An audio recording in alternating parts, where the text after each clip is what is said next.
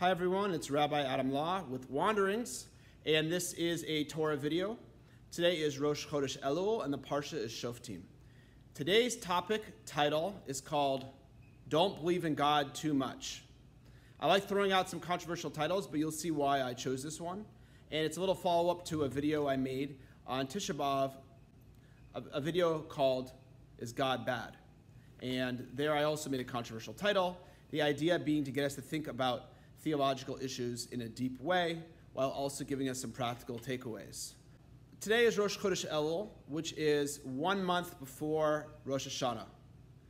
This is our preparation time. Capital letters of Elul spell Ani l'dodi v'dodi li. I am to my beloved is to me. And it says this time, we read it in Yeshayahu, that be close to God when God is close. Call out to God when God is close. This is a time where we start feeling, we start thinking about things. The summer is coming to an end. We start thinking about our place in the world. So there's a lot to think about. A lot of people have been in crisis. Thank God things are getting better. But at Elul time is a time where we should be thinking about what really matters in the world. Because we know on Rosh Hashanah, everything is judged. The whole world is judged. It's a Rosh Hashanah for the whole world. And the whole world comes to God's judgment at that time, including us individuals. However, there's a closest to that, because we know that he who God loves, he rebukes. It's a pasuk, and the idea is that those who we're close to are the ones that God has the most, let's say, careful calculation of their actions. It's interesting, if you look at the form of God's names that come during this time, if you look at the Nusach Sfard Siddur, according to the Kabbalah, there are different permutations of God's name. We know God's name has a Yud, followed by a Hey, followed by a Vav, followed by a Hey. That name is pronounced as Hashem, because we don't know the real pronunciation. There's 4 letters, Yud, Hey, Vav, and then another Hey. They can also be permutated in 12 different permutations, and each one of these permutations is a certain light that permeates the month. Each month has a basic mazel, or spiritual light, that is connected to it. This month is the month of the Basula, the Virgin, and Elul is the month where the form of God's name, the Yud, Hey, Vav, and final Hey, is permutated in this following form. Hey, Hey, Vav, Yud. Meaning is the 2 Heys are in front, and the Vav and the Yud are in the back. As well as the name Akaye, which is Aleph, Hey, Yud, Hey, which is also a powerful name of God, is also permutated in this month similarly. So the last letters of these permutations are which is the Hey, suddenly become in the front, and we see a double up there. Meaning is, the Yud we say is closest to God because that's God's first letter of his name. And the Hey is the one that's farther away. So this seems to contradict this idea that God is very close. But what I want to say is God is close to those who call on him. Meaning is, this month, the spirit of this month, and also Tishrei, is the spirit of us reaching up to God. It's us doing tshuva, us acting in the world, us putting our influence and our thoughtfulness in the world. That is what it's about, us returning to God, us making amends with people. The holidays, Pesach, Shavuos, and Sukkot, just represent God giving complete spiritual undivided light into the world, whereas the high holidays represent us reaching up to God, us making an effort to connect to God when we know the world is about to go into judgment. And that's why the permutations of the name are these last letters, Hey, Hey, at the beginning, because God arranges the world in a way that the world needs to come to judgment. And just like any CEO, Lahavdil, sometimes he needs to make a periodic check-in with the world, that everyone should check in to see what their value and use in the world is. And that's what the power of Rosh Hashanah. And that's what we start this season, Elul, where we start thinking about this, our relationship to God. Ani l'dodi v'dodi li, Elul. Right? We start thinking about that at this time. Of course, we know at Yom Kippur, God turns that judgment into mercy, into rachamim, into mercy. But first, we have to go through the stages of judgment to see what next year is going to be. Speaking of reversal of names, the Kedushas Levi points out that the first month, according to one calculation, is the month of Passover, Nisan, which is also called Chag HaAviv. And we see there, Aviv starts with the olive base, meaning is that represents the miracles, the light of the holidays, particularly Pesach, represent God's miracles in the world. And that's why it's olive base, meaning it's coming from the beginning to the end, from up to below. Whereas Tishrei, which is the next month, the month of Rosh Hashanah and Yom Kippur, and then Sukkot, which represents judgment, is the opposite. It's Taf, Shin, Resh, which is the end of the alphabet, and it goes backwards. Again, showing that these months are about us returning to God and getting a grasp of our actions and how we fit into the world. Meaning, it's not just about God's oneness filling the universe, the light of God in the world and how he's choosing things. We also have to realize that we have actions and choices, and how our effects in the world come from the actions that we do, and that comes from our belief system. What we believe about ourselves in the world is going to influence our actions, and that's going to influence the results. God is always a factor, but we also have to realize that free will is the most basic understanding of the human condition. That and the combination of God's connection and hashgacha, providence in the world. I want to tie that in with the Parsha. This Shabbos' Parsha is Parsha Shoftim, and this Parsha actually speaks a number of ways about how we balance finding God in this world versus letting things go. And one of the perfect examples of that is when it talks about prophecy, magic, divination, etc. It says in the Torah, I'm just going to read it in English. In chapter 18, starting in verse 9, it says, "When you come to the land that the Lord your God gives you, you should not learn to act according to the abominations of these nations. There shall not be found among you one who causes his son or daughter to pass through the fire, one who practices divination, an astrologer, one who reads omens, a sorcerer, or an animal charmer, one who inquires of Ov or Yidoni, or one who consults the dead. For anyone who does this is an abomination of Hashem. And because of these abominations, Hashem your God banishes the nations from before you. You shall be wholehearted with the Lord your God." The pasuk in Hebrew reads, "Tamim tiyeh im Hashem elkecha." You shall be pure with your God. Meaning is your relationship to the God needs to be pure. Not to get involved in all these outside ideas and trying to figure everything out through magic and idol worship and through divination and going to do a seance or a witch or anything like that. You're meant to have two ways to connect to God. One way is faith, believing that God is involved and has the best for you. That is the most important thing to understand. But also that free will, which we spoke about, which again gets into the title of my video, Don't Believe in God Too Much, which means you need to act accordingly at the right time. You need to use your rationality, your own intellect, which is the biggest gift that God has given you, to act appropriately and properly at a time. That's the balance between letting go and letting God do, and you acting using your rationality to come to the right conclusion. If you rely on one or the other, you're making a mistake. You need to understand which at which time is appropriate. Ultimately, we see that everything is from God.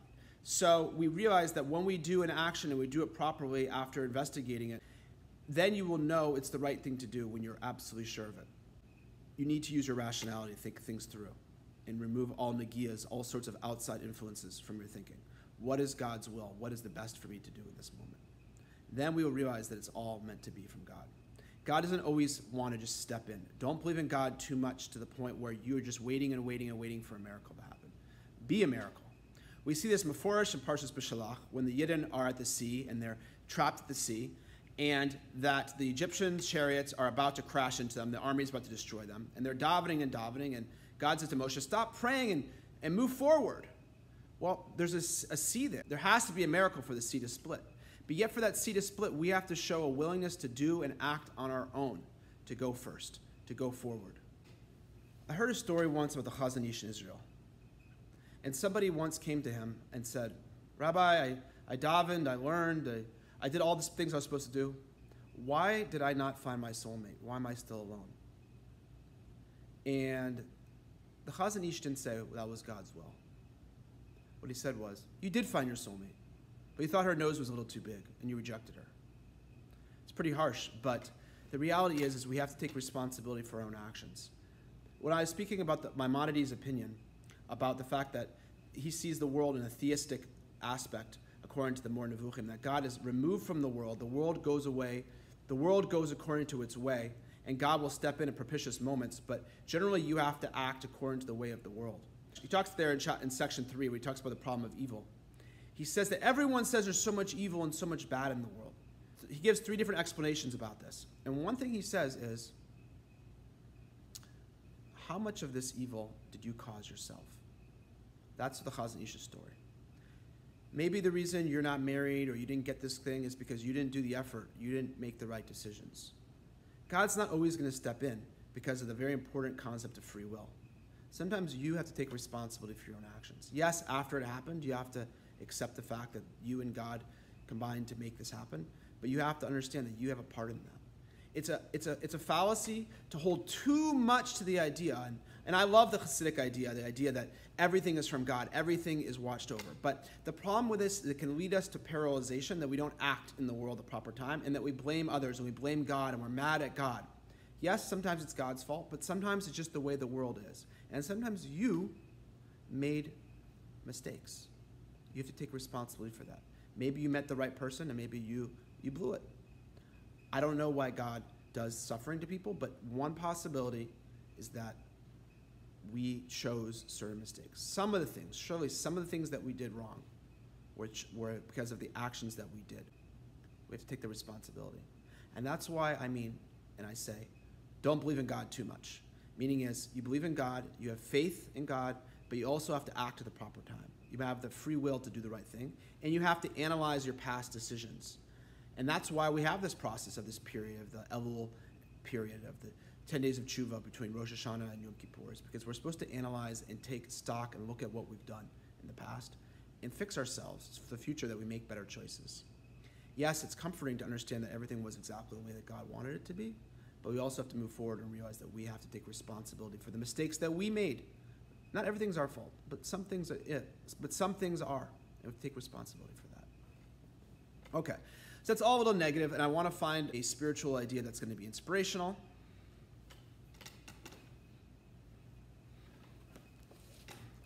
I discovered this beautiful Torah in the Mea Shloach, the Ishbitzer Rebbe, and it's in Maseches Rosh Hashanah in the first volume.